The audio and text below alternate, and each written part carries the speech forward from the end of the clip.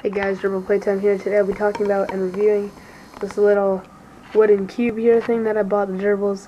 It was $3.99 actually at PetSmart. That's in Canadian dollars, of course. So yeah, come on, chill. It's great for gerbils for chewing. As you can see, Garcia, it's okay.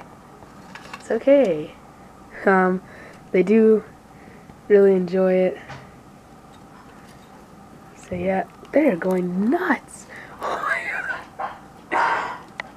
my god, is it ever feeding time? They're going crazy. Anyways, yeah, it's really nice for them to chew.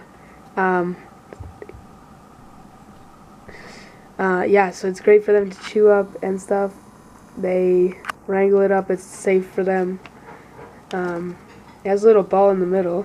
I don't know if I guess if they chew it to a certain extent, they'll get it, right? So they're over here eating some pumpkin seeds, that's their absolute favorite. Actually, look, she's actually just sitting there tearing into it. But anyways, so yeah, they'll chew into it. They seem to have gotten bored of it for the time being. I do see them chew it like a couple times a day, but it's not like crazy. Like when they first got it, they would just work on this thing for hours and hours. It is pretty thick, the wood, so it does last them a long time. My gerbils are like more moderate chewers, so they're not chewing like 24/7 or anything like some gerbils are. But yeah, it is pretty thick, as you guys can see. And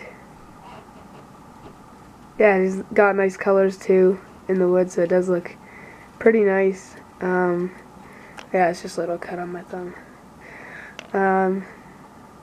Yeah, so it's lasted them quite a while. I've had this for a month or so, and they haven't gotten through to it yet, to the little ball inside yet.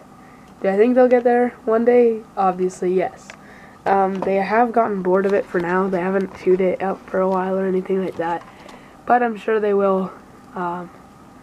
They do every once in a while, though. Like, yeah, so they're not like done with it or anything, but but yeah, so hope you guys enjoyed this review, and I'll see you guys later. Bye.